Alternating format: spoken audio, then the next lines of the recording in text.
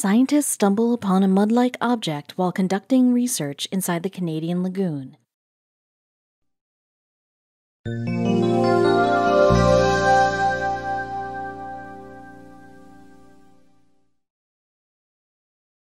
Stanley Park of Vancouver hit the headlines for a strange reason.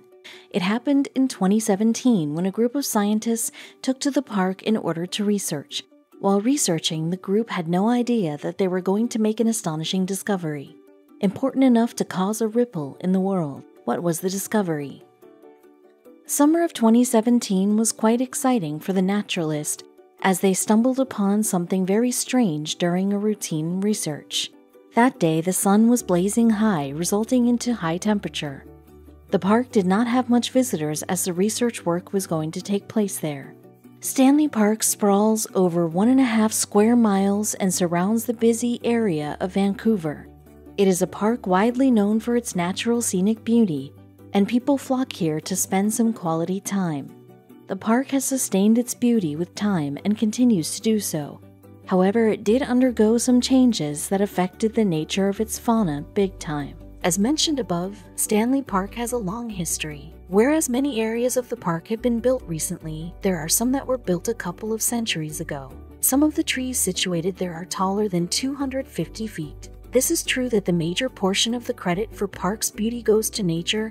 This is also a fact that some part of it is man-made. For instance, the park has a part named Lost Lagoon, which is artificial. The lagoon was built in 1916 by Thomas Mawson, a British architect. There is a reason why is it called Lost Lagoon.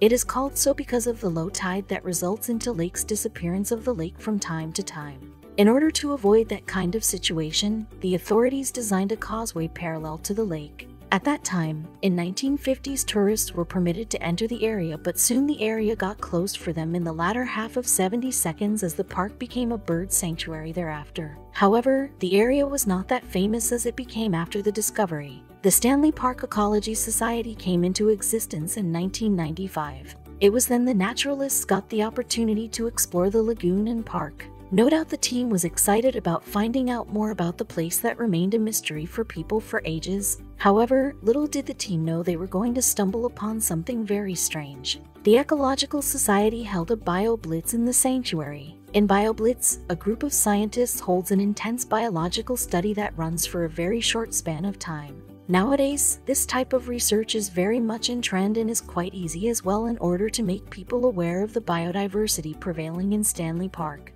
The team finally descended into the shallow water of the lagoon. The water seemed clear. However, they continued searching into the water, and it was then they reached the marshy areas of the lake. There was something very strange lurking behind the bushes. Some of the participants got surprised when their eyes caught a sight of a strange blob hiding behind the marsh regions of the lake. At first, they could not understand what is it. In the lack of any knowledge, they thought of it as a ball of mud. But it was something very different. Stanley Park Ecology Society's spokesperson called the creature 3-day-old jello. It was tight and gelatinous both at the same time. Not only that, but the living thing also looked like a chunk of goo. It looked very weird. It was indeed a big discovery for the team, as catching a single sight of these jelly-like creatures even in their natural habitat is quite rare. And here they managed to spot one when they were expecting the least and at a place which is not even their natural habitat. The biologists called it a great discovery. As creatures of these kinds are rarely found, the team soon took out their camera to record it. They knew their discovery was going to cause a ripple in the world of science. They took as many pictures as they could.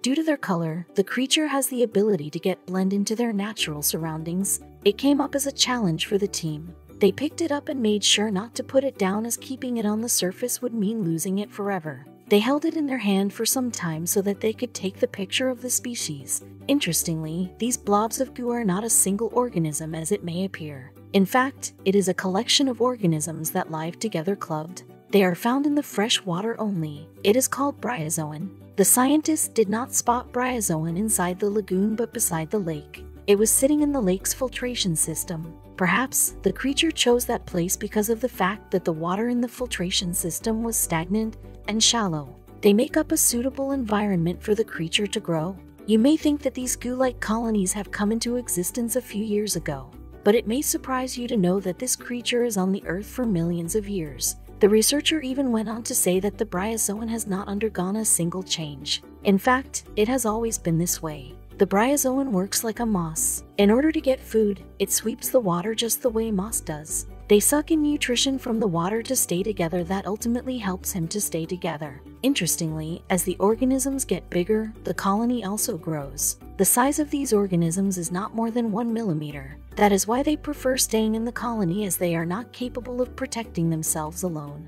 They are so tiny that they can't be spotted with naked eyes. However, can be seen by aquatic animals. Bryozoa build their own phylum. They are members of superphylum known as Lophophorata.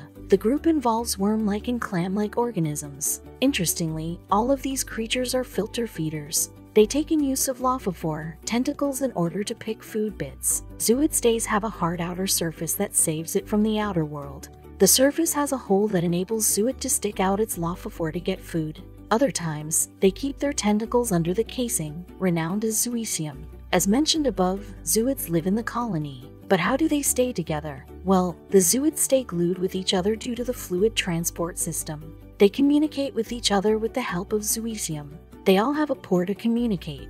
The bryozoans have different shapes and sizes depending on their species. There are a number of varied species of bryozoans with diverse patterns and shapes. Some of them are extremely beautiful and complicated, and some has an ugly appearance. In order to avoid predators, these organisms prefer to stick together. It is one of the prime reasons why they form a community. Thanks to their color, the community easily hides them behind the marshy areas, hence are less likely to attract the eyes of predators. The scientists explain that the reason bryozoan found in such a big amount, particularly in the filtration area, because the region had no current and the water there is rich in nutrients the organisms consumes. The filtration system does away with the pollutants found in the nearby areas. That is the reason bryozoan managed to survive so long. However, just a few months after the discovery was made, the organisms started dying gradually owing to the rising temperature during the fall. Fortunately, they have laid their eggs that would not get hatched until the summer arrives.